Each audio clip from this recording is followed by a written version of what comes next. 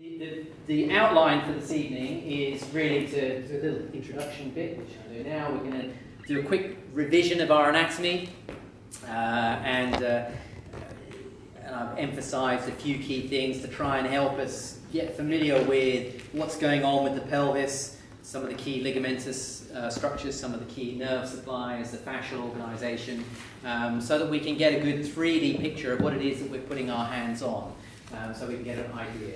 And then I'm going to introduce a screening routine, which my fourth year students who are here will all know, because those who've come into the Women's Health Clinic already, they will, I'm going to talk about how this has evolved, because it's been an interesting process in itself. And then we will then look at some techniques, or at least principles of techniques. I'm not a great believer, particularly when it comes to visceral, in specific techniques. So I don't have many specific techniques for the liver, or specific techniques for the root of the mesentery, or for the bladder. I have some holds that I use, but it's not particularly formulaic, other than applying the principles. And so if we can cover the principles, then I think anyone who's prepared to try and listen to their hands and trust their hands can make a difference to these structures. So when we look at osteopathy, when you go to the WHO document on osteopathy, we see the 5 models. Now obviously all the students and recent graduates will be very familiar with these, but some of us who are a bit longer in the tooth may not have seen these official models of definition of osteopathy, and I think they're really good actually. And the whole document of WHO, it's very easy to download. If you put WHO osteopathic principles, you'll find there's a 35-page document, PDF, which you can download, which talks about the outline, the basic minimum there should be in all osteopathic courses throughout the world, and it's sort of a benchmarking standard, and it's a really good document, really, really well done. And I think it really shows that there is a bit more thought than sometimes we think there is behind what it takes to be an osteopath. And they've really clearly looked at some of the principles. So very quickly, I'm not going to spend a lot of time looking at these, but number one, the biomechanical structure function model. This is probably the one that is the one that lives in our head most of the time. Patients come in, sore back, and we decide, oh, there's a bit of facet dysfunction. I know that's not very fashionable these days, that it's important to talk about, what the pain means to the patient and the context of it, and if we're nice to the patient, they'll get better more quickly, and the fact that we're touching them is beneficial. But there is clearly, I think most osteopaths believe there is a biomechanical element to that as well, that we are in some way influencing. Perhaps not the way that we thought we were, but there is some kind of biomechanical change. Clearly, a joint did move, it no longer does because it's dysfunctional, and the basic osteopathic idea is that we can make it move again, and so reverse that somatic dysfunction, and so that's the biomechanical model. This idea that, we have some kind of impact. And then there's a respiratory circulatory structure function model, and this idea that this is again rule of the artery.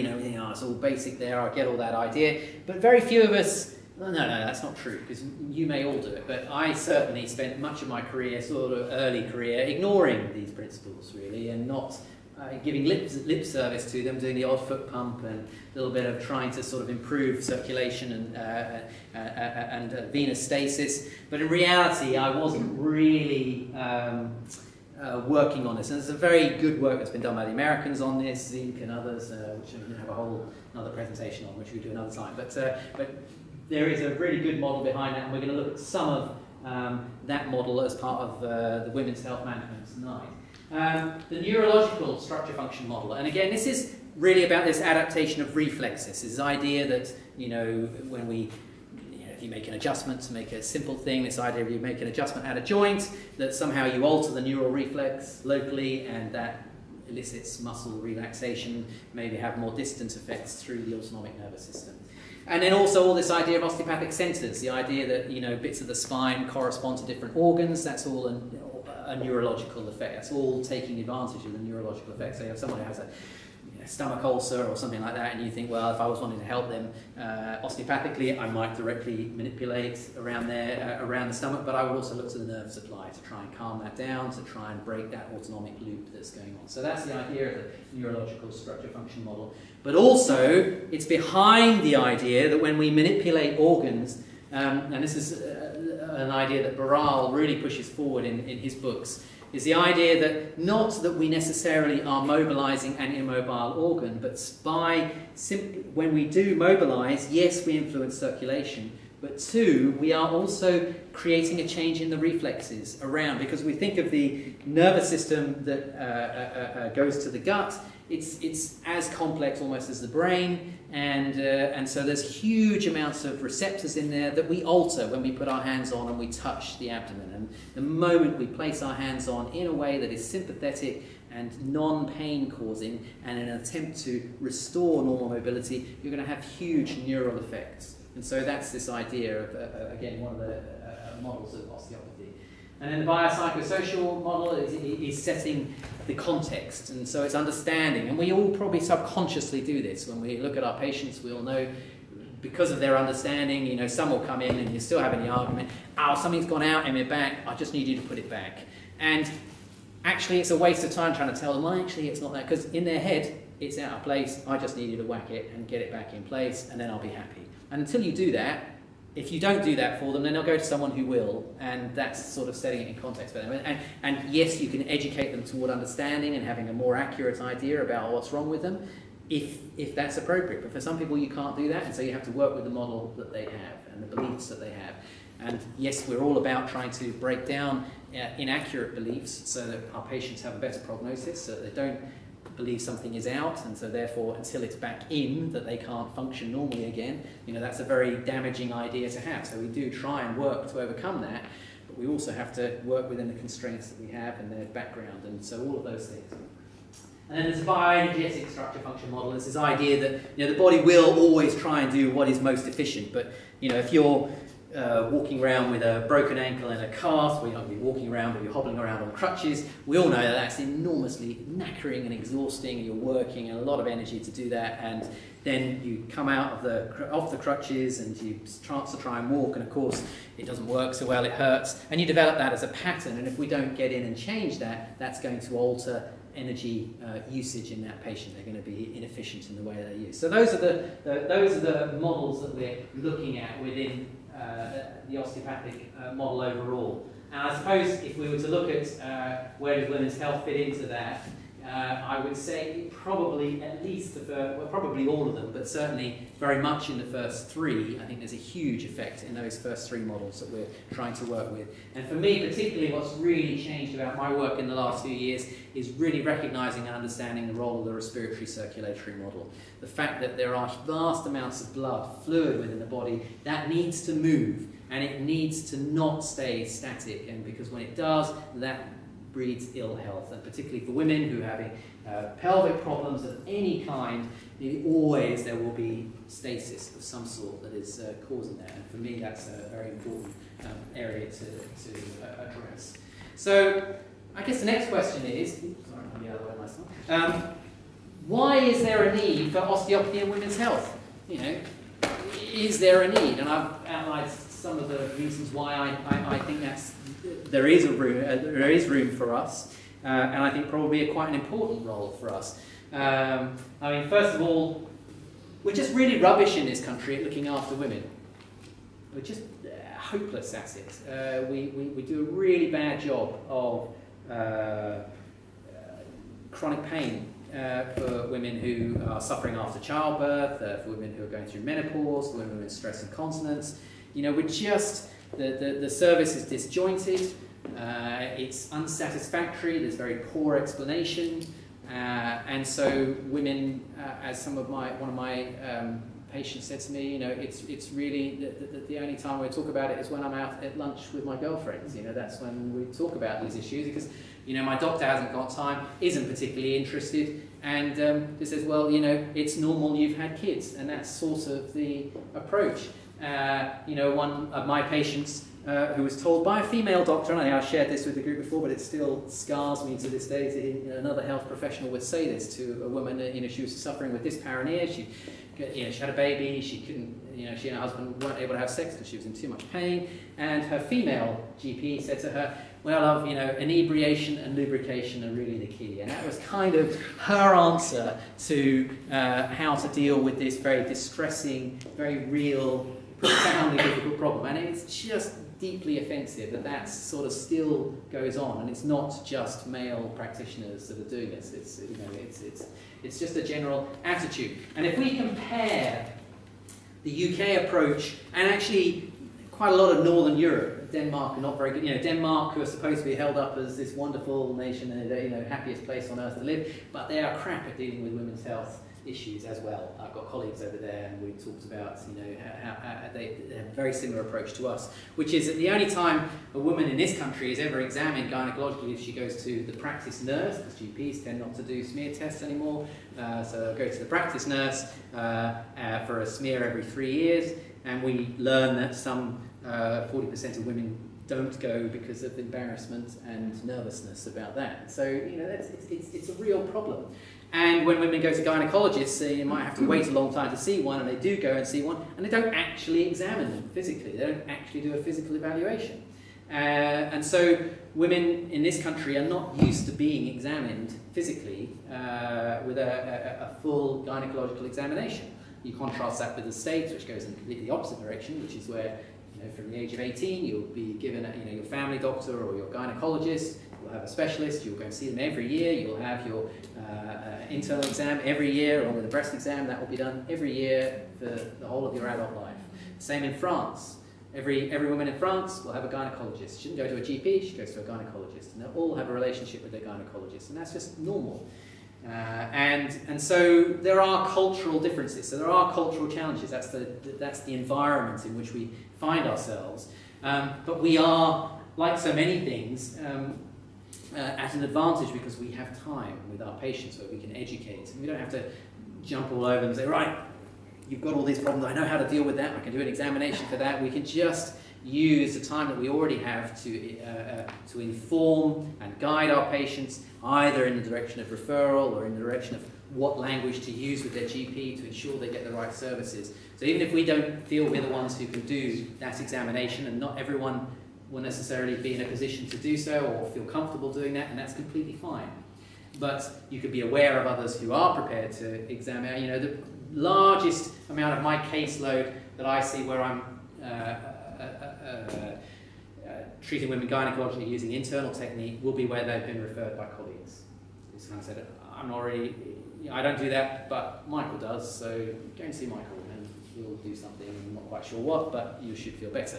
And that's sort of what happens. That's how and so that's perfectly fine, but it's also fine for you to be able to train and get those skills as well if you want to. But there are plenty of other ways in which we can work without having to use those approaches.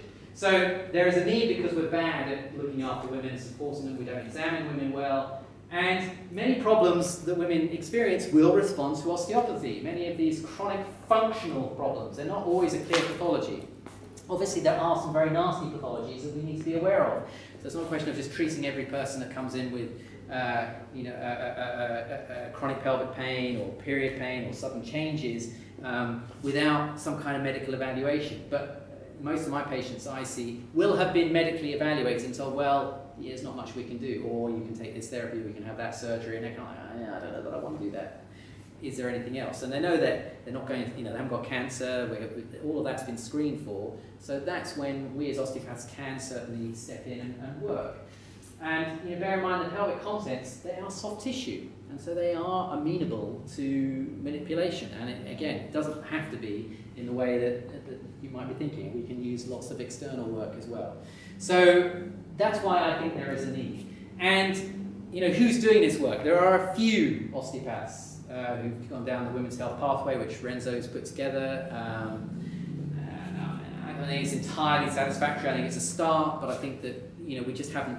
We really hardly got any. You think about, say, 30 years ago when osteopathy for children was first starting, when cranial osteopathy, maybe 40 years ago, when cranial osteopathy was first being introduced to the UK back in the 70s, and that's when the idea of osteopathy in children was just growing, and this idea, and it's taken, I've been in practice 25 years, I suppose, and getting on for, and I've seen a huge change where it's sort of considered pretty normal by lots of parents to take their kids to go and see. Well, we sort of need the same thing to happen, I think, with women's health as well, in my view. I think that we could do the same thing, and we could play a role. Now, there are a few specialist physios out there who are doing this work, slightly differently to the way we would do it, but very well in many cases, and there is actually some quite good research which they're producing, which shows there is real effect and real benefit. So there is an evidence base, but they're the only ones providing it, unfortunately. It would be nice if we were, but we haven't got our I sort of hope with the UCO sort of getting university status that they can start pushing forward with PhD programs. My vision would be, maybe when I retire, if ever I do one day, that, places like the ESO and BCom and others will all have PhD-ships where they, will have a department of pediatrics, they'll have a department of women's health, and they'll have professors who are in charge of that, who are driving PhD students forward. So there's a place for you to go. You've done your MOS, you've got your basic research skills. Now you spend 3 to 5 years researching, how osteopathy can influence endometriosis, and you make use of the clinics that are already there, the infrastructure is there, and you do the research there in those centres of excellence. But they're just not there yet. They're not really interested. I'm not sure that financially they're in a stable enough position to be able to do that. But that would be my vision for it, that we provide it through the main osteopathic educational institutions. In the meantime, it's sort of more ad hoc, talks like this that introduce the idea, and then maybe you sign up for, well, at the moment there is only one pathway through it that's sort of recognised profession-wide. So we need to work on that. But anyway, so I digress. So I had the really nice challenge. This is what Claire asked me to talk about. Is what we're doing at the ESO at the moment. Is that we have got a women's health clinic. It's very small. It is small beginnings and all that. And the way it was set up, I was just sort of said, well, Michael, would you like to run a women's health clinic? I said, oh yeah, that'd be nice. With no idea of really what to do or no infrastructure, and we very quickly realised that it wasn't going to be as simple as that. First of all, it was scheduled that the third years would come in on that evening, so I realised I wasn't going to be able to make use of those students because they've just literally come into clinic in third year, and these are advanced. So there wasn't a huge amount of left hand talking to right hand, so the usual kind of issues that creep. So the answer to that was that I was told, well, if you want to have fourth years in there, you're going to have to get them to volunteer, thinking that would kill it dead. So I said, well, okay, let's just put it out, and the whole year suddenly filled up, and we had all these lovely students coming in for an extra night that wasn't going to count toward their normal clinic hours. They weren't going to get evaluated in the same way, but they could still come along and do an extra evening. And they did it, and it was amazing. And it was lovely working with them because they want to be there. They want to be there to learn, they want to be there to work, and we've had some amazing cases over the year, and it's been really, really interesting. And I sort of then had the challenge at the beginning of thinking, okay, I'm going to have these students for 6 weeks. I've got to, at the end of 6 weeks, get them so that they can actually approach these cases that they feel it's been worthwhile and coming in on an extra night in clinic when they could have been doing other things. What do I do with them? And so I realised I had no protocols of any sort, because although I did the course with Renzo, he doesn't teach protocols per se. He teaches principles and he shows you lots of techniques and other things, but there's no, okay, this is your grand examination, this is what you do. And one of the things I've been trying to develop for years, really, is just because of how my brain works, is a simple general screening program for the whole body that can integrate cranial, structural and visceral all within a meaningful time, that you can still have time in a half-hour slot to examine and do a treatment. And so, necessity is what drives invention, isn't it what they say? Necessity is the mother of invention. Well, suddenly I was going to be presented with these students, and I sat down and thought, right, let's work out some of the basic principles, and I'm going to show you that routine that I came up with, and it has been adapted a little bit over the year. My students have taught me and, put in some other ideas. It's been really, really a nice process. But these are the challenges of setting up the clinic, is that, there's a lack of education and awareness amongst the patient population. Although there are absolutely tons of patients in the ESO clinic who are coming already who would benefit, but it's getting that, the challenge of having them come into a different clinic on an evening that they may not be available, getting students awareness of what we can deal with, getting receptionist awareness, getting a specific, I can't tell you the nightmare it's been just trying to sort it all out. But it's amazing that it has worked, and we've had a few really lovely cases. Now I want to share just one example. Last year I helped one of now fourth year, she's about to graduate, Emily, she's a French student. She joined the ESO in her third year, beginning of the third year, having trained for the first 2 years in France. So she came with quite a good visceral background, and she wanted to test Barral's model for dysmenorrhea. She wanted, he had a little model for doing dysmenorrhea. And she said, well, she said, before we set up the women's health clinic properly, she came to me and said, well, look, would you help? I said, yeah, sure. We came up with a little protocol, and she had a few patients, and we applied the protocol, and she'd found this period pain tracking app that was validated and was seen as a means that, it would remind you every day to put in data as to how you were feeling, your pain levels, and all of that sort of thing. And of those patients in the study, 2/3 experienced very significant reduction in their symptoms, just using a very specific criteria from Barral. It was a bit constraining because I could only work on those steps that we'd agreed. I was like, well, I really want to do this, I really want to do that, but we couldn't, so we just had to work with what was there in the books just to test whether it had an effect. So it was a very small study, and you can't draw much from it except the fact that those who were treated by it really benefited. So Emily was really interested, and she came in, one of the first students to come into the Women's Health Clinic when we established it at the beginning of her 4th year. And we had a case, young woman in her mid-20s. She'd come in, I can't remember, maybe like for a shoulder problem or something else, and she'd been examined by Claudia Knox, who's also done the Women's Health course, and just in general clinic.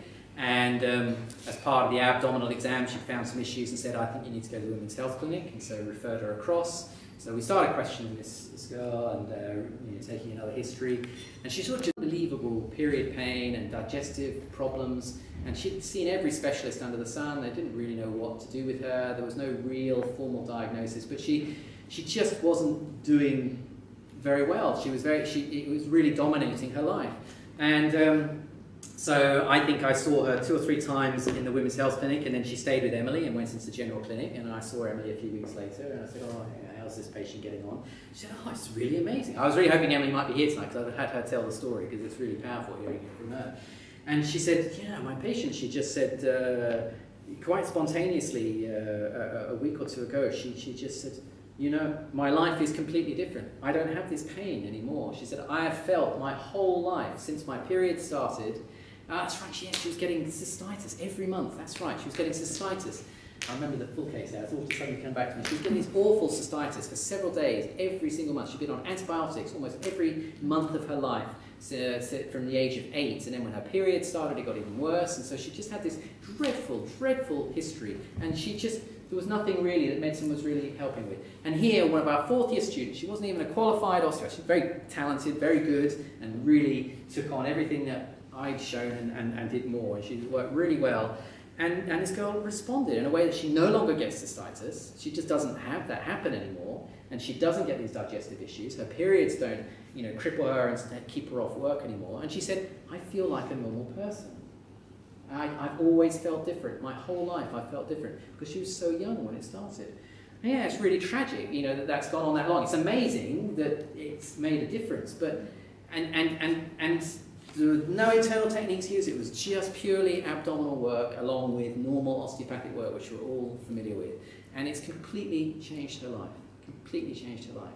And if we did it for no other reason, that would be a good enough reason. But there are other cases. Now, obviously, she's very dramatic. I remember that because she was particularly bad. And I remember the fact that she burst into tears and was crying, and how bad we felt for her and how she was. But there are thousands, hundreds of thousands, probably millions of cases like hers.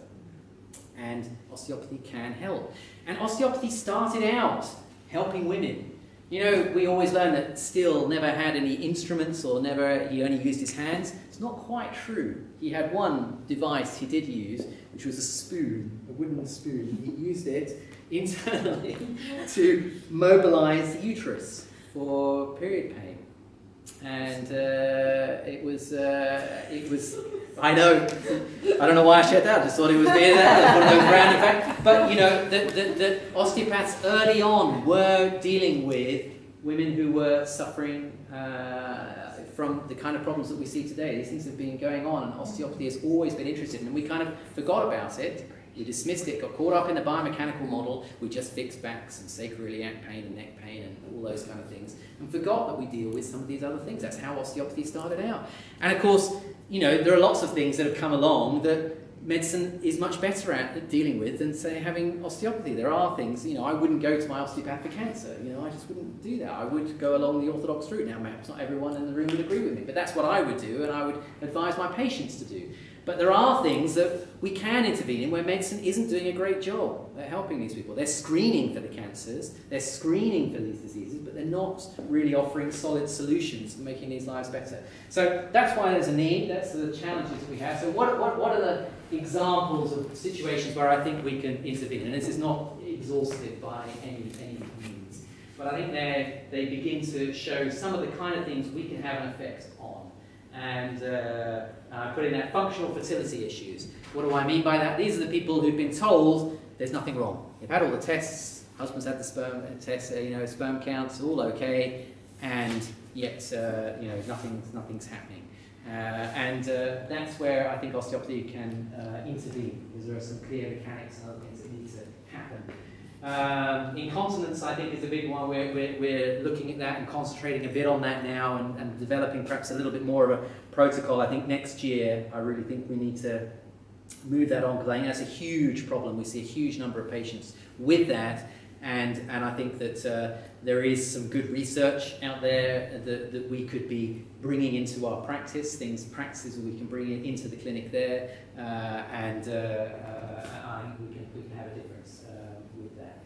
And dysmenorrhea, as I've talked about already. So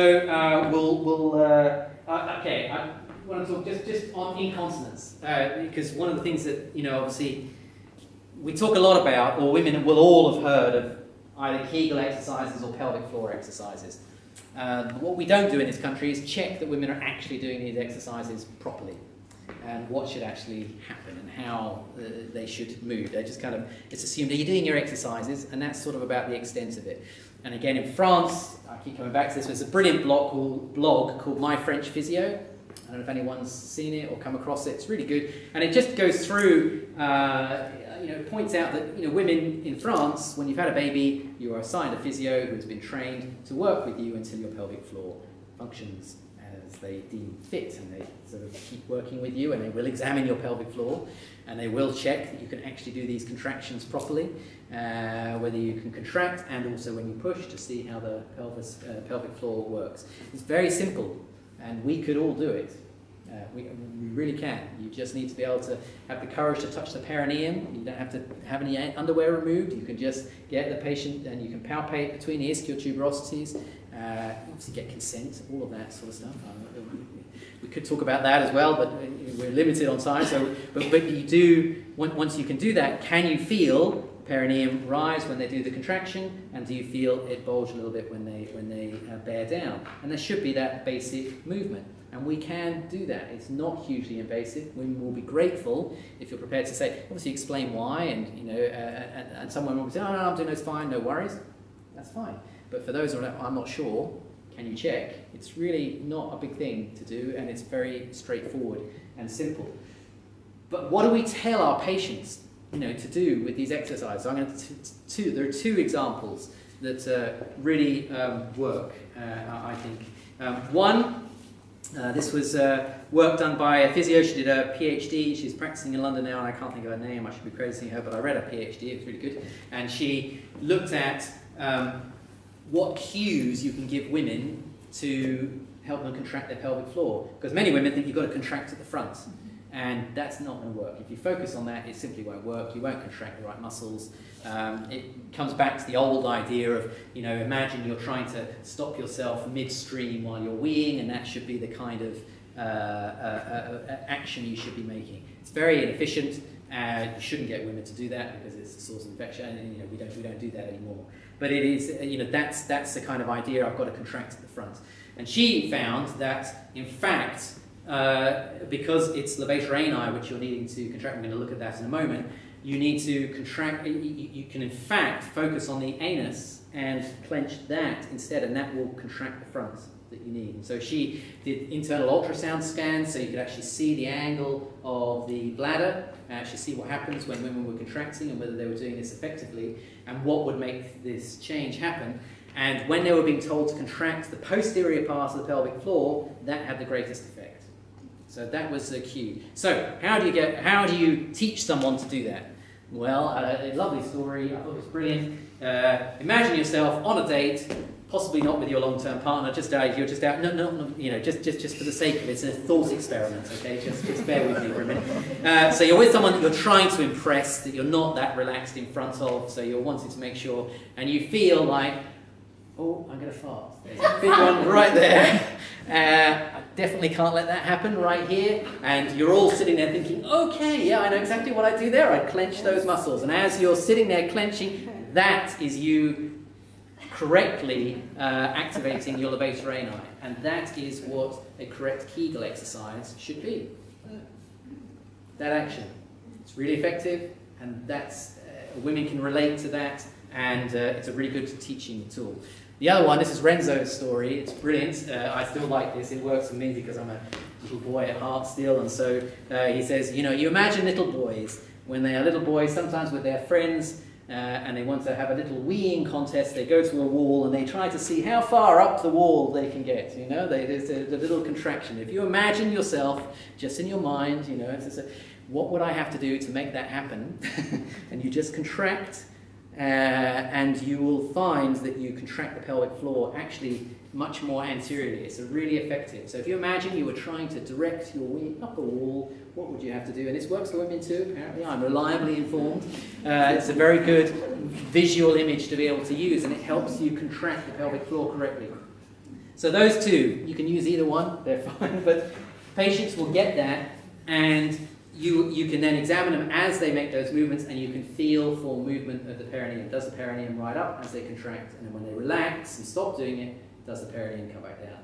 Very simple, but at least you can see whether they're doing their exercises properly. Yes? So this sort of hinges on the belief that most women have these problems because of sort of lack of tone in their pelvic floor.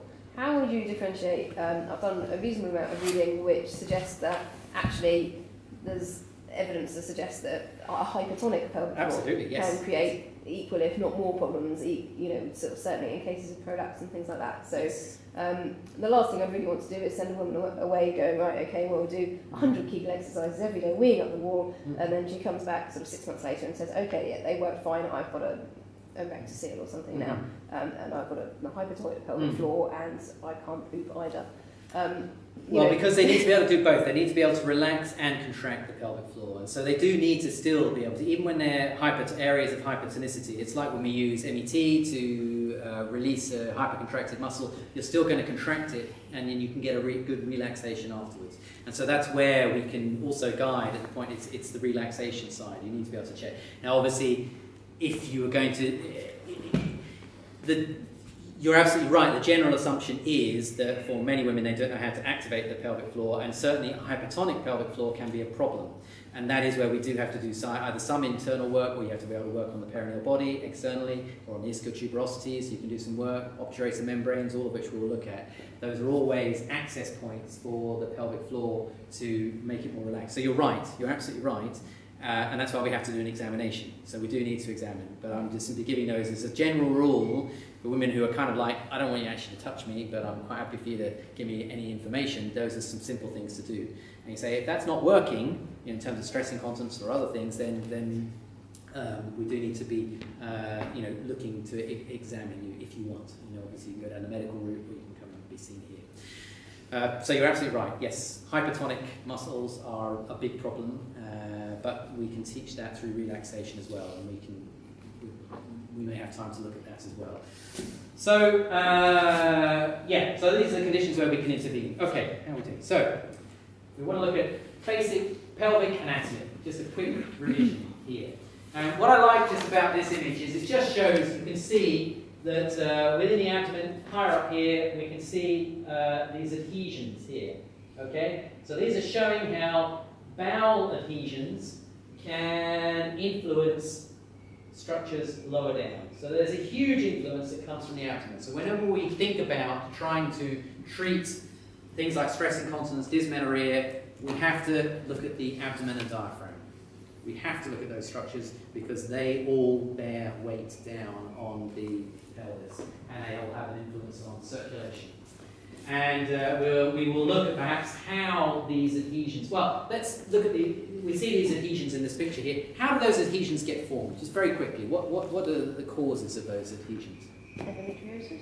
Endometriosis is certainly one, and yes, you can get them there. Typically, we often think of, bear in mind there is a fascial separation, which we're going to look at in a minute, between these pelvic organs and the abdomen. And so one of the theories, which has been shown not to be correct, but the idea was that endometriosis was due to retrograde bleeding through the fallopian tubes. So the idea that but what they've actually found in studies is that something like 90% of women have retrograde bleeding, and certainly not 90% of women have endometriosis. So that has been thrown out. And also because, quite rightly, you can get endometrial lesions within the general abdomen. Well, there's no direct route to get to that because the blood shouldn't reach that. They're two separate closed structures, and yet it does get there. So we don't really know how those cells end up there, but certainly that is one cause of adhesions.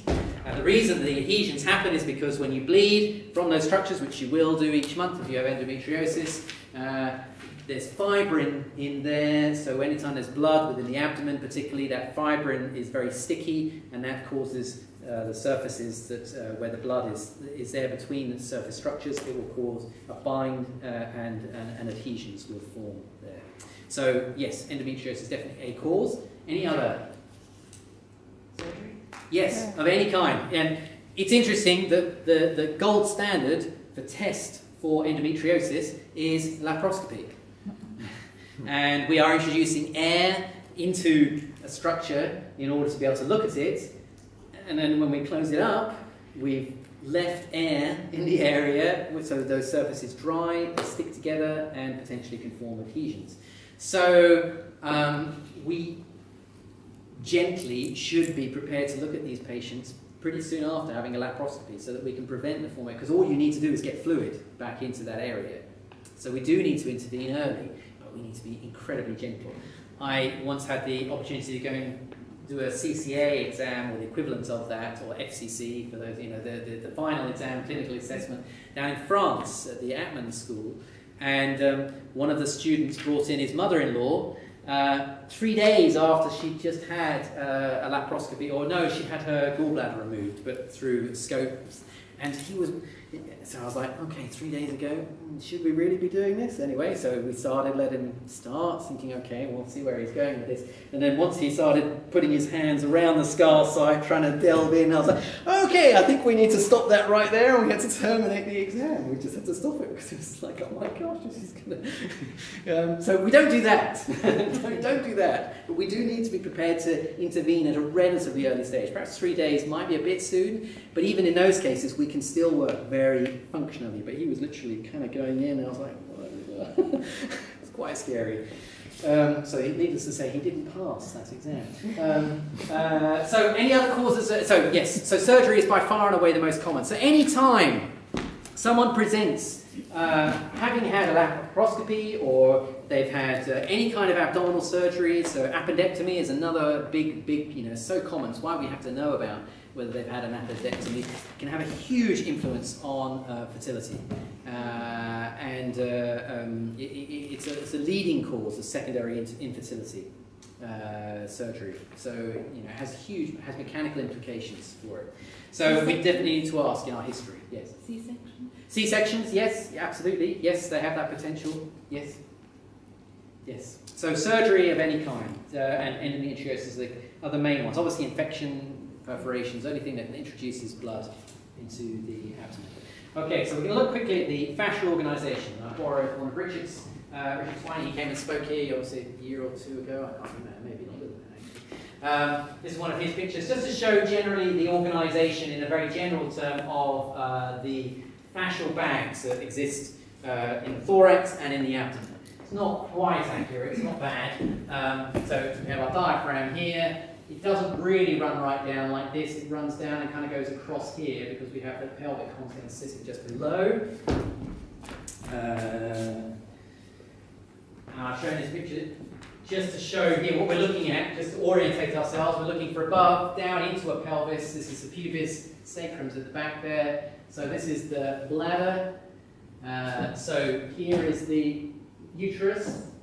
So what are these structures here? What's this here and here?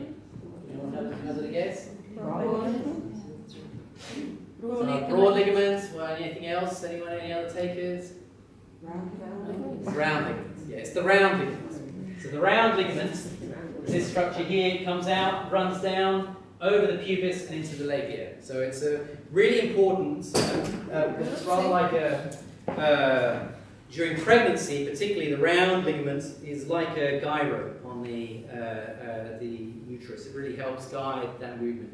So often, once the uterus is starting to grow, and you'll see patients who then complain of, oh, I've got this real pain in the side, you know, a stitch-like or a deep, sharp pain, sort of in those first 20 weeks or so of pregnancy where the baby's really starting to grow, and later, it's often the round ligament that is implicated in that. So it's going to be tight. So you can check for that around the inguinal, the medial end of the inguinal ligament.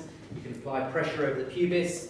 And obviously mechanics can cause pain there, but also the fact that you've got the insertion of the round ligaments there can be another possible source of pain. So what we're looking at here is, in fact, is actually folds of peritoneum. See, what we've done with fascia in the past is we've called it lots of different names. Each area has got its own name. And it's really confusing because as osteopaths, we're not interested in individual bits, we're interested in how things are connected. So here we can see there's this global structure, and you can imagine when you understand that there's this unbroken bag, that if you have a problem here, like a scar in the abdomen, or you have tension in the diaphragm, well, that can have an effect indirectly on what's happening in the peritoneum lower down here. So then we get to our picture here, and we see that this is all peritoneum. All of this is peritoneum. But we call it the broad ligament, and then we have a little, we have another name for the space between the uterus and the bladder. We have another name for the space between the uterus and the rectum. And then we give different names to the way that it drapes over the fallopian tubes. And so it's just peritoneum, but we call it the broad ligament. But it's peritoneum. So it's peritoneal folds. And it makes it much easier to picture that effectively the peritoneum comes down, then sits on top of the bladder, folds in, comes around, and so many of you may have seen the Renzo or Claudia both do the, and I've done it where we imagine someone's a sacrum, someone's a pubis, and then you have someone being a rectum, someone being a uterus, someone being a bladder, and then you drape a blanket over them. So if you imagine peritoneum, and I am a uterus, okay? So, peritoneum, okay, and then my hands out here, they are the fallopian tubes, okay? So I would be flexed forwards, my fallopian tubes are out to the side here, and you can see at the side that in fact we have two layers here, and that's what you have. You have two layers of peritoneum that help form effectively another ligament, but I don't want us to think of the name of that ligament because it's just not helpful. It's all just peritoneum. So uterus folds forward. This would then fold over the bladder if we're going anteriorly. So anterior is in front of me. So, and then you get this little fold that forms between the bladder and the front of the uterus. There we go here. So you get this fold here.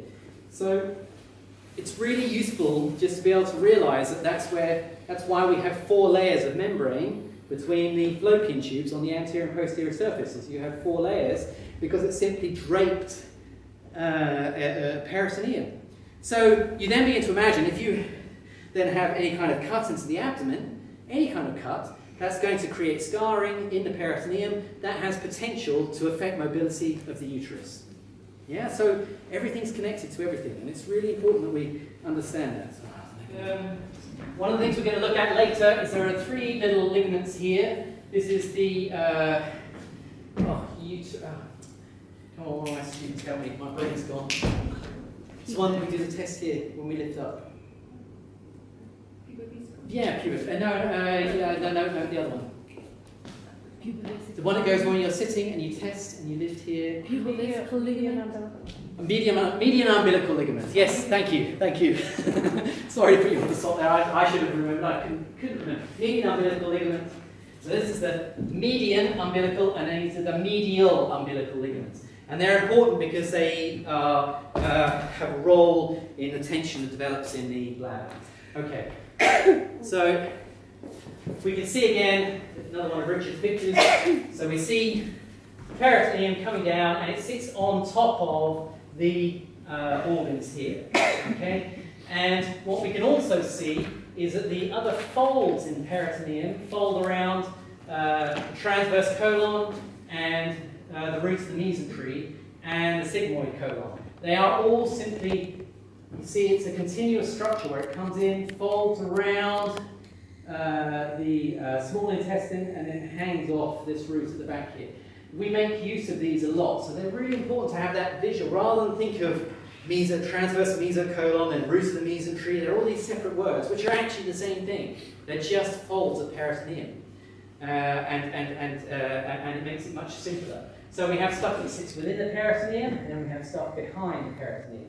And so retroperitoneally, we have the kidneys are probably the most important structure that we need to test for. And effectively, the pelvic organs are retroperitoneal because they sit behind it, or behind a layer of it. So looking again, we can see there are these what we have in this cross section. We can now see from the front. These are where these folds of peritoneum are. So the transverse mesocolon hangs off here. So the transverse colon can come all the way down here. So we can't really find that, but we can find where its root is because that's very consistent, and we can test that structure. The root of the mesentery effectively runs from the ASIS over the umbilicus. So all of the small intestine moves around that axis. So it's really important. If we can just imagine, you know, of course they fill the whole abdomen, but they all move effectively around this root. And as we'll look at another slide later, we'll see there's masses of blood vessels which pass through here. Really, really important. So if we want to influence fluid flow within the abdomen, we've got to make these mesenteries move. Because if there's stasis there, you're not going to get good blood flow. So we test each of these three junctions or areas of fascia, effectively. Okay. So I think that's really saying the same thing, except it just shows, yeah, again, you can see different, here they're calling it the broad ligament, the round ligament here. Yeah, there's nothing else we need to talk about. I'm conscious of time. Okay, so this is looking at the pelvic floor, and I talked about the perineum, where we need to assess the perineum. Perineal body sits right here. So how do I examine that area? What I say to my patients is, can you find the back part of your vagina, between the skin between your vagina and your anus? And I say, can you just point to that area? And they will find it, and I'll say, okay, is it okay if I just place my fingers now over the top of your fingers? You take your fingers away and we can test the pelvic floor there now. And it's really easy, and you can then feel the density of the perineal body. And the reason why the perineal body is so important is that all of this blue is fascia. So here's the perineal body, and it has connections with the deep and superficial fascial layers.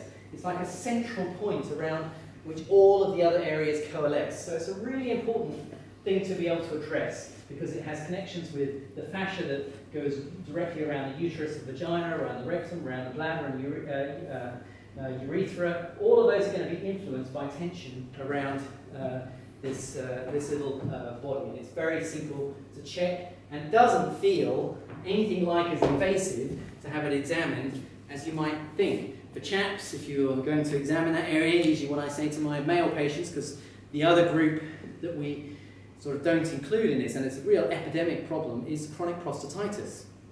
Non-bacterial prostatitis.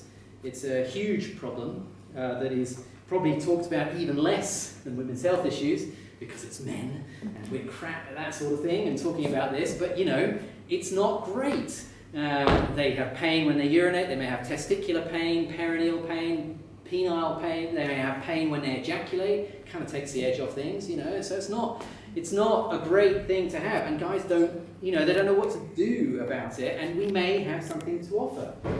And part of that will be assessing this same point. So for men, I just give the instruction, say, can you just cup around your nether region, so I'm not pressing there. I'm just going to press on the skin just behind your testicles, and I'm just going to press on there, and then they will just hold. And you know, if they're in pain, frankly, they don't care. There's no worries about it. They are usually desperate because it's a really miserable condition. And you can work to begin to release this area, the pelvic floor there, and we can talk about that later once we get into the treatment principles. Okay, just another slide looking again at the fascial organisation, just to show. You know, you can sometimes hear people who talk about visceral osteopathy and they speak with certainty that you come on this landmark and this area and you can feel the ascending colon or the descending colon. But do bear in mind that when you are doing that, you are passing through skin, adipose tissue, and 1, 2, 3, 4 layers of muscle before you then get to the fascia overlying the ascending colon. So any time anyone is certain about what they're on, they're being slightly less than honest, because we can never be certain. We can have a pretty good idea, but it's often guesswork. And one of the great frustrations of visceral work is, well, I don't know what I'm on, and that's okay, because you can still feel dysfunctional tissue, and you can release it, and you can have an idea of what you're releasing. And when you look at the screen that we have, it's very simple, and it does address each of these structures, and at least give us an idea about what we may be on and what we're feeling. And so here is Serge Paolesi. He's put together this nice little sort of pictogram just showing all of the links between different structures. And we can see how, you know, the fascia of the pelvic floor is linked to the pericardium, endothoracic fascia, and the pleura. So we can't miss out the thorax. We have to look at the thorax as well. So that makes it all sound like, well, how the hell are we going to have time to do this in half an hour? You know, when are we actually going to do this? I promise you, it can be done a lot more quickly. Okay, so so that's the fascial organisation of the pelvis. What about this sort of pressure distribution and circulation? This is one of Renzo's pictures, just showing nicely this idea that there are varying pressures through the different cavities. We have the cranial cavity, thoracic cavity, abdominal cavity, which is divided into 3 here, or we have pelvic cavity here. And each one of those will have different levels of pressure within them, and if we don't get this nice pressure gradient, then we get dysfunction. And so we need to, if the diaphragm isn't functioning well, or if we have tension in the thoracic cavity, that's going to have implications for the abdominal cavity. So it's just remembering that there are these links, because we are wanting fluid to move through. But if we have resistance here, then we're not going to be able to get a good return of fluid. And bearing in mind that the venous system and the lymph system operates under low pressure, it's not going to have an awful lot to impair their return into general circulation. So we do need to bear that in mind. There's a nice picture here from Alain Clovier. I'm happy to share most of these slides with you. There's 1 or 2, I can't rent those pictures, but the others I can share with you. So here he actually lists the different pressures there are, and it hasn't come out on the slide very well. And here again we can see those structures again inside. You know, bear in mind all that pressure is going to come down onto the pelvis, or the contents of the pelvis, and that potentially can be problematic. But we'll see, we've got a very clever way of getting around that. So, just so that we're clear, we can picture what goes on with breathing when we're inhaled and exhaled, what happens and what happens to the pelvic diaphragm during inhalation and exhalation. Very simple, I don't need to cover that too much, but you'll be amazed how many people can't do this correctly, which is to dome their abdomen during in-breathing. You know, we've all seen it, that they all breathe in through their chest, and that is massively problematic. I remember treating in clinic just a woman who had very profoundly disrupted pelvic floor. It was very, very tight, and it was affecting her hip. And all we got her to do, no real treatment other than just a guide with my fingers just on the pelvic floor, and tried to get her to do this abdominal breathing. And she really couldn't do it, so it was all in her chest. I said, no, let's change. And we got her to breathe into her abdomen, managed to give her the right cues so she could do that. As soon as she did it, all that tension in the pelvic floor melted immediately, and her hip went into full external rotation, whereas it was stuck about here, and it dropped right out into full external rotation, just within 30 seconds of her breathing properly. Just being able now to get it to hold was quite another thing, but that you could see immediate results. So it's really important that this action happens. You know, we all know it, but how often are we in our busy clinical lives really thinking about the effect of the diaphragm and how much of a change it can make? I love listening to Richard Twining talk, and when he he says when he first started out in practice, he just didn't get on well with the whole biomechanical model. He said, I found it difficult to adjust, found it difficult to do all these other things. And so all he started out doing was diaphragm techniques and liver releases. He said, that's all I did to start with, and I started seeing patients get better. And he teaches the visceral course at the ESO now, and he has 9 techniques for the diaphragm. And all the ones that he learned early on. And so we can just do that. Why does it work? Well, in my view, I think because it's having this venous and lymphatic effect, which is kind of what's in our basic principles that Steve was talking about. So how is it that all of this pressure, which is coming from above, doesn't end up just causing massive prolapse? Well, of course it does in some cases. I'm nearly there. I will finish at 4:15 so we can have a nice break.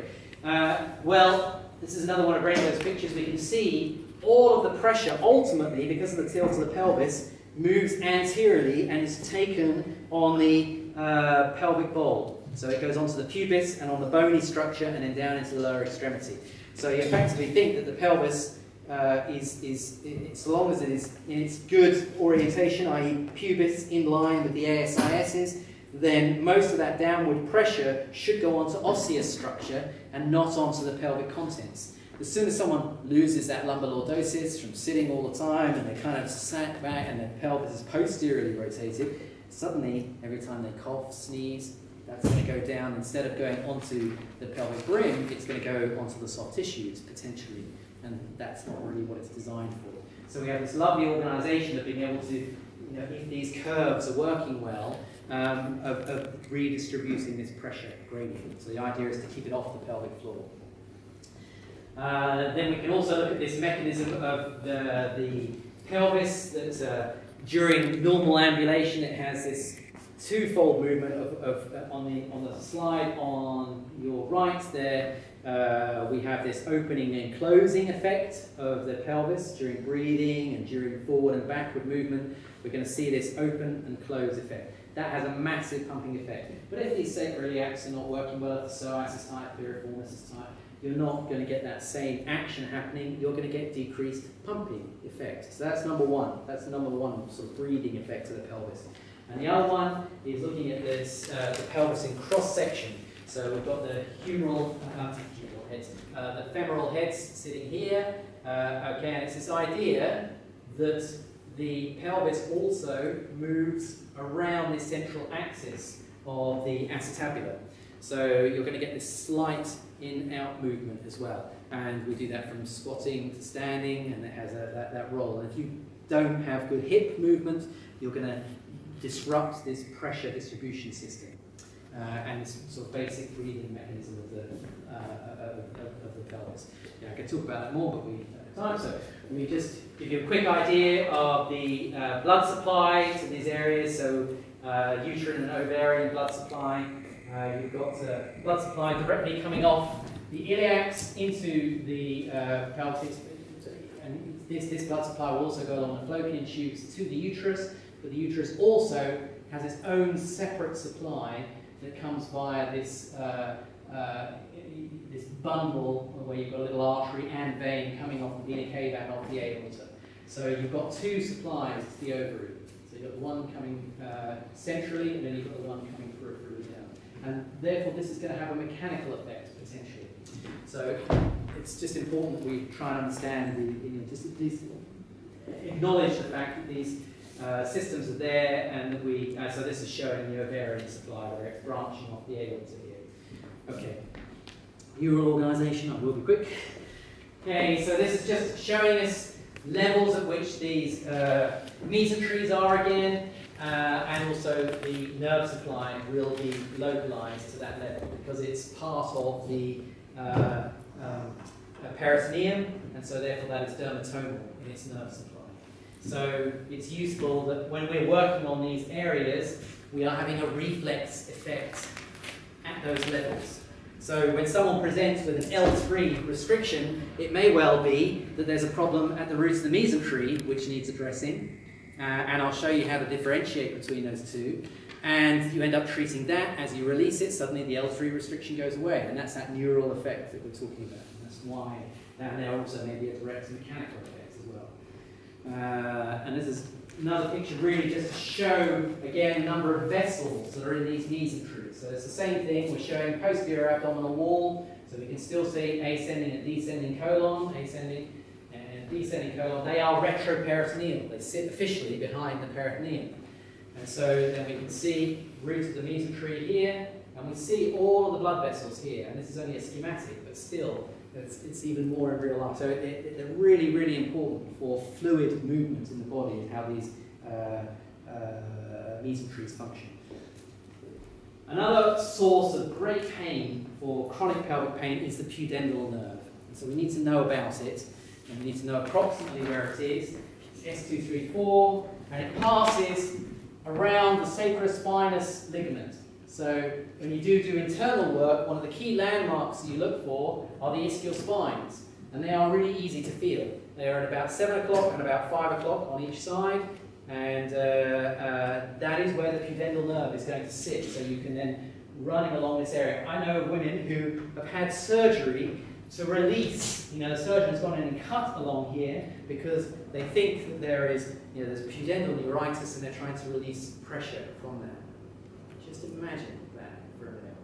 Where that is, would you want a surgeon going in and cutting? But that is kind of what's on offer for pudendal neuritis as an approach. I think I'd rather have the tricky points that may be associated with this muscle treated first before attempting surgery. Unfortunately, these cases tend to come in after surgery, saying, okay, I've tried surgery, that didn't work, what can you do for me? Imagine how much harder it is once there's scarring and all of the other things to try and release this nerve. Now, the pudendal nerve is used medically because it supplies all of the pelvic floor. So that's useful during delivery. So we can see how they locate the pudendal nerve. They can either do it externally, they inject into it, or they do it internally through this sheath here, and then the needle is just exposed right at the end, and they either sometimes inject directly into the sacrospinous ligament because they know that they're going to then it's going to flood the area and affect the pudendal nerve. So it is an important nerve, but it's a real source of chronic pain in the pelvic floor, and we can affect that just by working on the sacrotuberous and sacrospinous ligaments. And there's some very simple ways. You already know how to affect those structures, but it's bearing it in mind how to get to the pudendal nerve. We can get to it externally quite easily. So here we can see again, it has branches to the anus, the perineum, external urethra, and the clitoris, although it doesn't supply all of the nerves to the clitoris. Okay, so comparison between male and female urethra. There's a little difference in length, although actually they're very similar in terms of where the external sphincter sits. The only difference being that for men they've got the prostate gland between. So that adds a little bit of extra support. So the female urethra is just 3 to 4 centimeters long. It has 2 sphincters, an internal one and an external one. The external one is the only one that's under voluntary control. The internal one is under sympathetic nerve control. So most of the time, sympathetics are firing, causing the muscle at the base here to relax and causing this to contract. Then once the stretch receptors get to the point where it's like, okay, time for you to, I'm not liking this stretching anymore, I want to evacuate, the sympathetics are inhibited. So the internal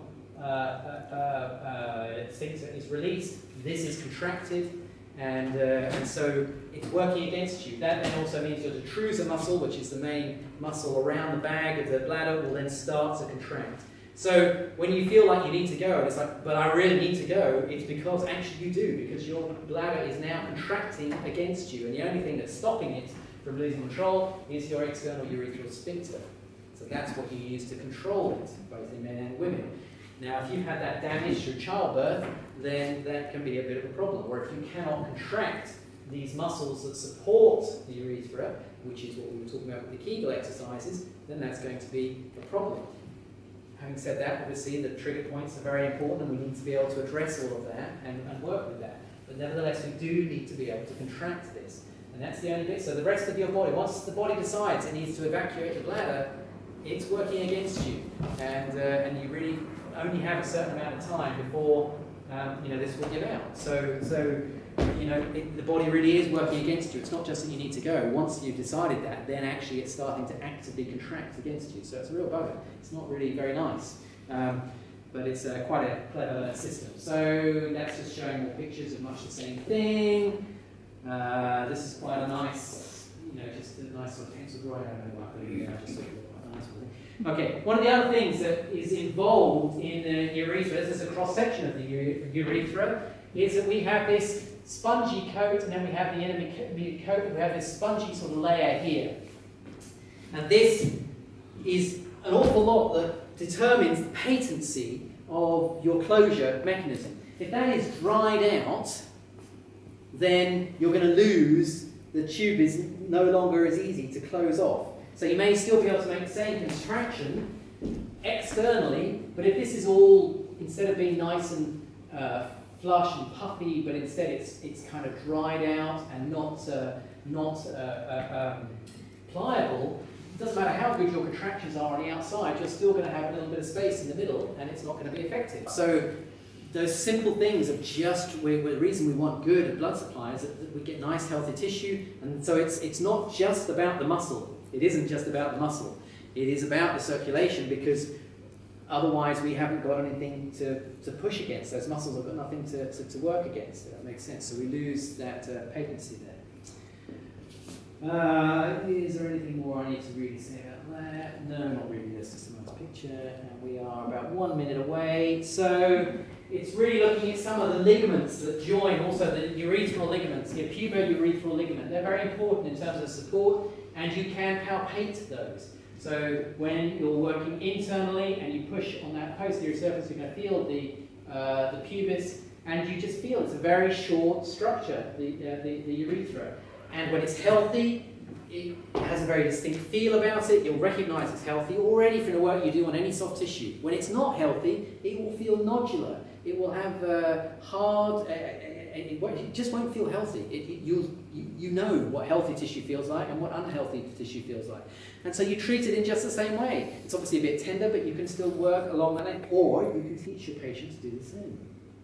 Even if you don't want to do the work, you can teach them how to massage and work on this region, so that that's going to improve the patency of the spongy layer and to mobilize the urethra, so that there is some chance that it's going to function better. This is a nice picture from Baral in a male model, but showing this the way that this external urethra, or the word now, sphincter, is actually made up of the pubo-vesical muscle and coccygeus, recto-vesical muscle as well. So they kind of come around it. I love that picture where they're sort of opposing one another. It's very clever, it's very elegant. Whether real life is really like that or not, I don't know, but it looks nice, and so I like to have that picture in my head. And then we can see the uterosacral ligaments here as well. They're really important, and really the way to think about them is that they form part of the support structure for the cervix. And they're really strong ligaments, or should be, but they can get torn during delivery, and that's what can lead to ptosis and drop of the cervix. It's one of the reasons why we can get ptosis. So we would just go back to this final picture. I am, where are we? No, next one. What this can help us is that when we get prolapse, we see nicely here that the uterus is sitting all nice and high in the perfect position. When it comes down, so that the cervix is sitting here, so about 1 centimetre above the introitus there, that would be considered a grade 1 prolapse. Once it's becoming external, then it's grade 2, and it can come completely out, it's grade 3 and 4. So it can actually become outside the body, fully outside the body in the worst cases of prolapse. So we can see a lot of grade 1 and 2 cases, and you know, obviously surgery was the go-to, but now all of the problems with mesh and so on, and all the complications that are arising around that, that may not be an option that so many women are going to go to. So the question is, we need to intervene earlier, because it's quite difficult to intervene once the prolapse has happened. We can't make that change, but it's interesting, you can still change the function quite often. Even though nothing will change in terms of a scan, it looks the same before and after, but even when you treat these areas, you can still see change in function. And obviously women are going to be grateful for any improvement that they can get.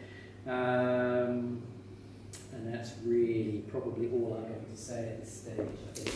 So this last picture, we can just see the pelvic, the vas rani, and its relationship to obturator internus, and one of the few direct connections of a muscle joining to another muscle, true muscle chain, where this is the arcus tendineus. This is another thing you can palpate internally, but this whole of vas rani is so important in terms of its supportive structure for both the bladder and for the uterus and cervix and the rectum. So I've sort of done that really quickly, but I just hope you get that picture of what it is that we're trying to look at and examine, and what we're going to look at afterwards is how to examine all this quite quickly. So I'll show you the examination. It'll take about I don't know, 5 minutes, I suppose. We can do it as a general quick screen, and then you're going to practice. Number one, you're just going to put your hands lightly on the shoulders here, and there's really nothing sophisticated about this. All I am trying to assess here is what are the qualities of the tissues. Not just trapezius, but think of all of the scalenes, platysma, all of those muscles that then, because you want to look at the quality. So it's just a very light, do these tissues give a little bit here, or are they tighter one side more than the other? If they are, then you already know there is definitely going to be lymphatic compromise and venous compromise. You know that. So that's your first thing. You put your hands on, it's just a quick decision. How does that feel? That's it. That's all you need to do. So that's all I'm talking about here. Yes, you can look at first rib, and yes, you can make it more complicated, but the initial assessment is, does that feel boggy and edematous, or is it healthy and feel like good healthy tissue? And I don't have to teach you what that feels like. You know what that feels like. So it's that's the first thing. Then we do the spinal density palpation. So I get all of my students in the Women's Health Clinic, we just do this, literally, they love it, because they haven't got to fill out all these pointless forms that no one ever looks at anyway. I don't know if you do any of you use those in clinic? You know, they've got the circle and how far, flex and all this. I mean, I never look. I mean, as a tutor, I never look. I'm just like, well, I don't really know what that means. So, let's just move on and just do something else that's useful.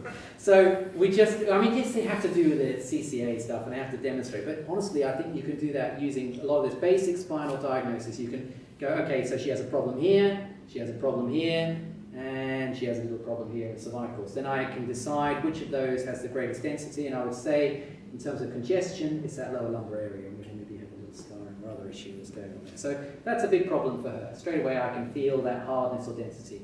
So that's the spinal density test.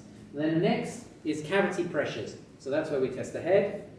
Then we test the upper thorax. So this is completely my routine, I'm afraid. So it's not fixed in stone. It's just what I've done as a compromise to try and show something as a routine. So this is what we do. So we compress the upper thorax. Again, we're looking at rib resilience, because again, the ribs are so important in terms of this general venous return into the body. And then we do the lower thorax, so I just compress, and I look and see she has a difference. On the right side, it's quite dense and hard. As soon as I try and compress, she really resists. And then if I turn around just a little bit, so okay. So then I'm going to come over the abdomen. So I do have a posterior contact. I'm always pushing into a posterior contact. So then I do upper abdomen.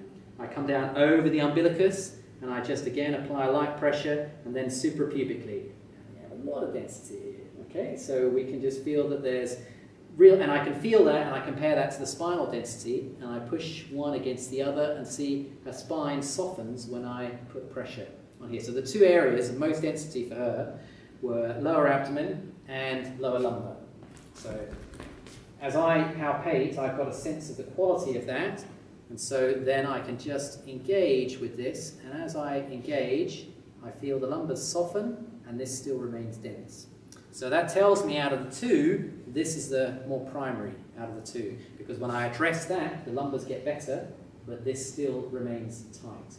So these are this principle of relieving tests. So you find something obvious. So you could take something like an SLR test, or limited external rotation, or piriformis test, something clear and visual that you can see, and then you see how far it will go under normal circumstance, apply a palpatory pressure over the area that you think was dense, repeat the test, If it gets better, then you know you found your primary problem, because either the SLR or piriformis or external rotation of the shoulder all gets better, because everything's revolving around that area of tension.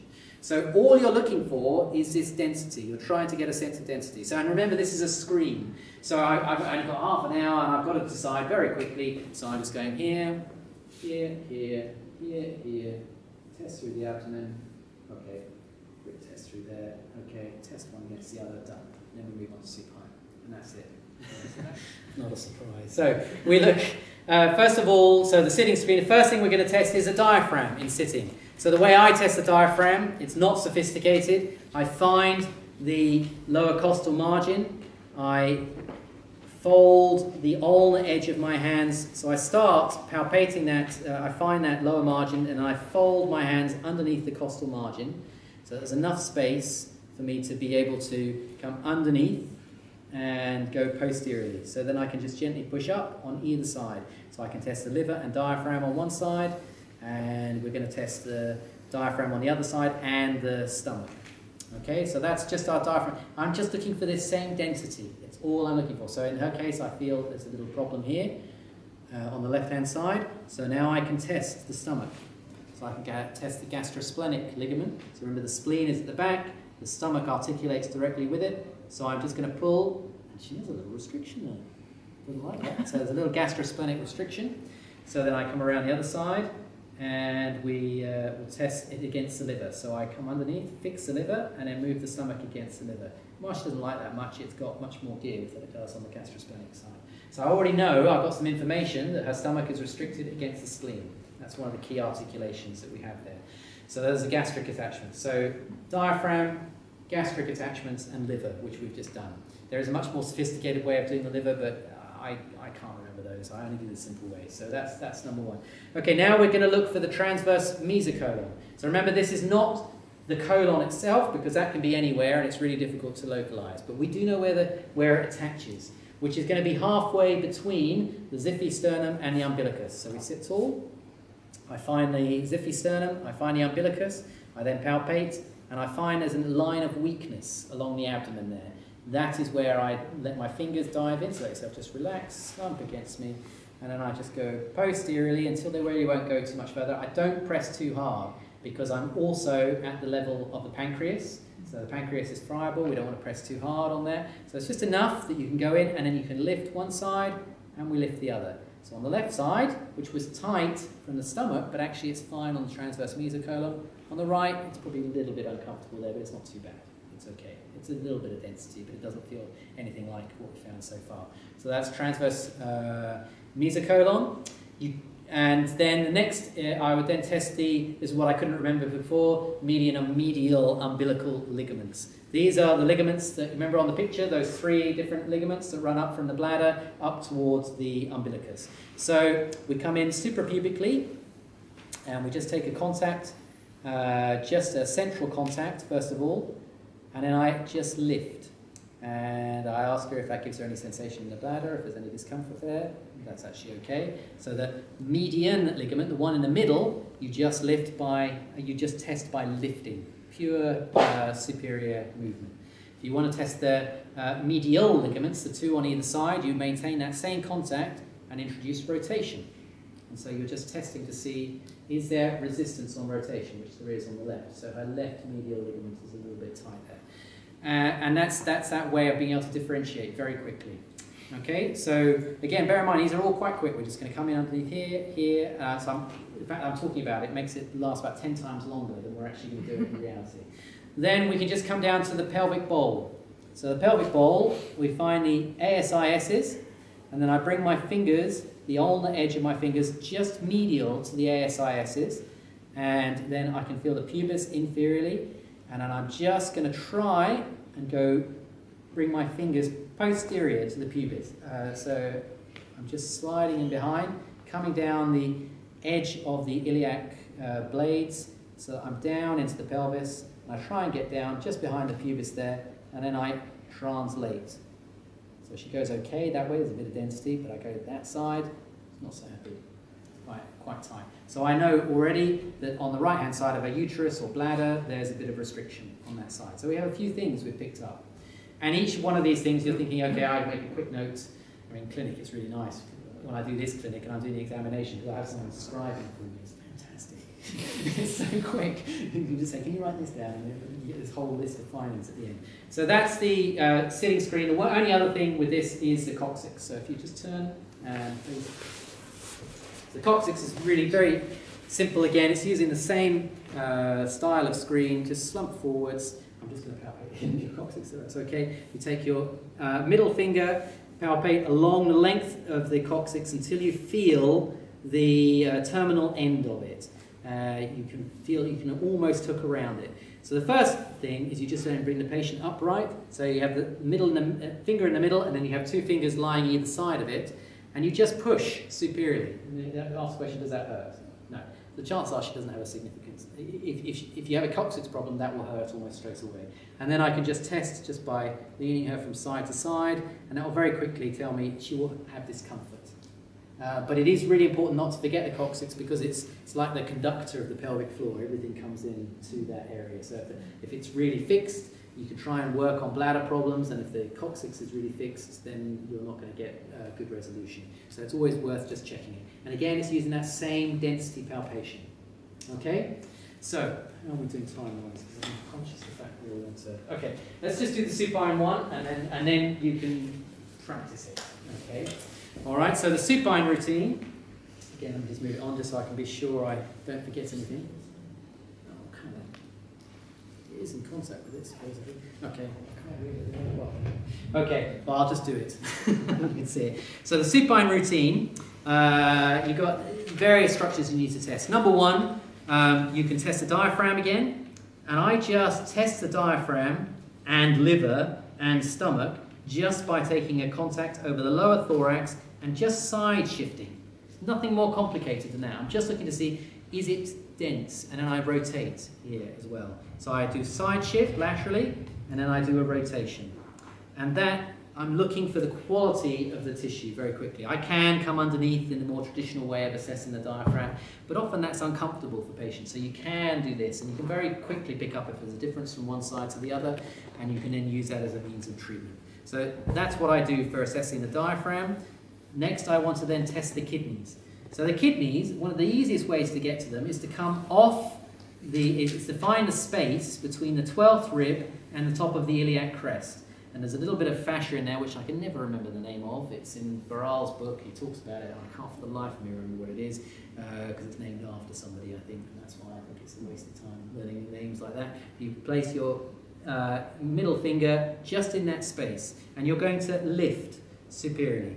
So you don't want to be too medial. You want to be lateral to the erector spinae masses, and even quadratus lumborum a little bit if you can, and you just lift one side and you lift the other, and you feel whether there is density, whether there's a difference from one side to the other. And so on her right kidney there is a little bit of density on that fascia, so the kidney is directly in front of that, so I know there's a little problem with her right kidney.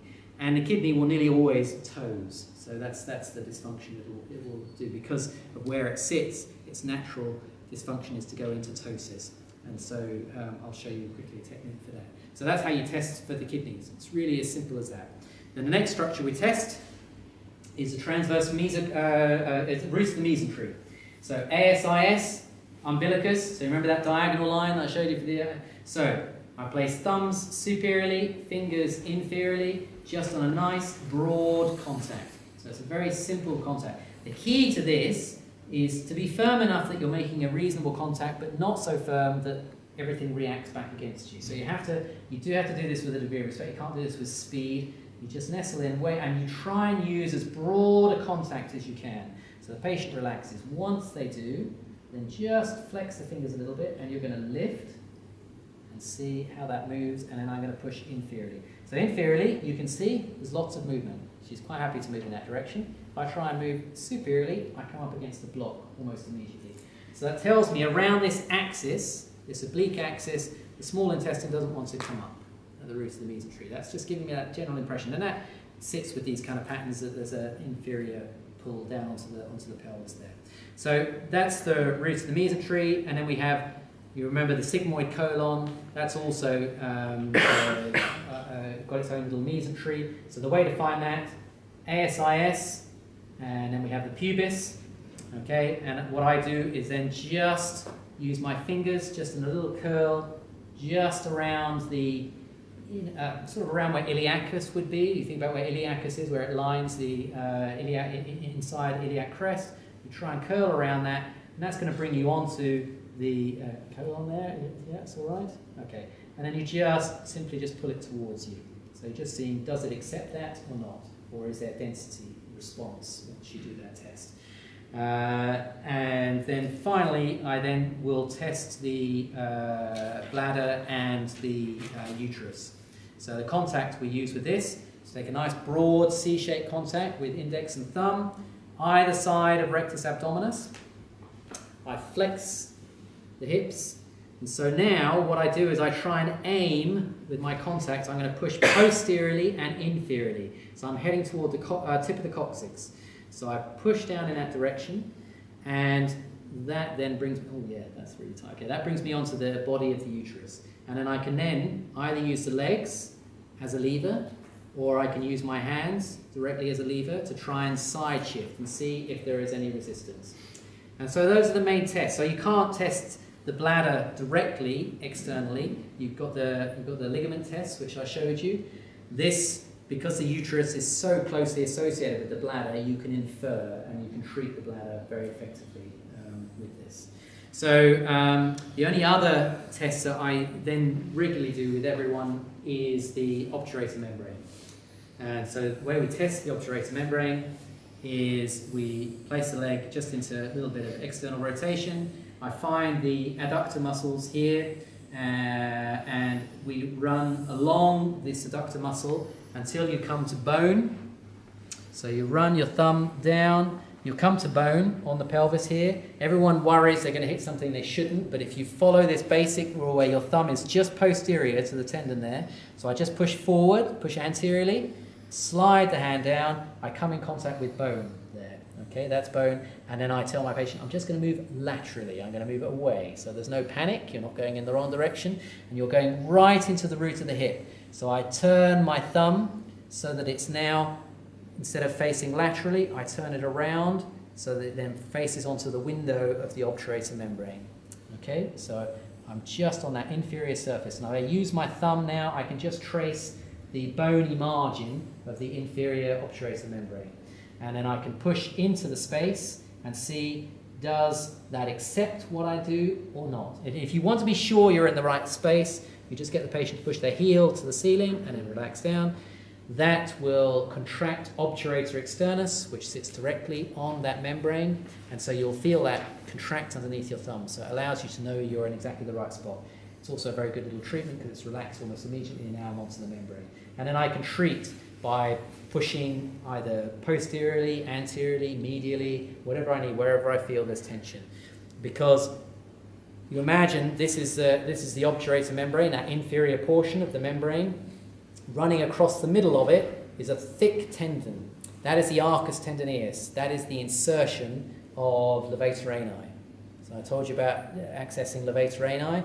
That's how you can get to it, is where you find this inferior margin, you come up the membrane a little bit, and you'll come across this tough transverse structure. That is the arcus tendineus, which is where it inserts onto the obturator, and so you can have direct access to the levator ani in that position. So it's really powerful in terms of treating the bladder.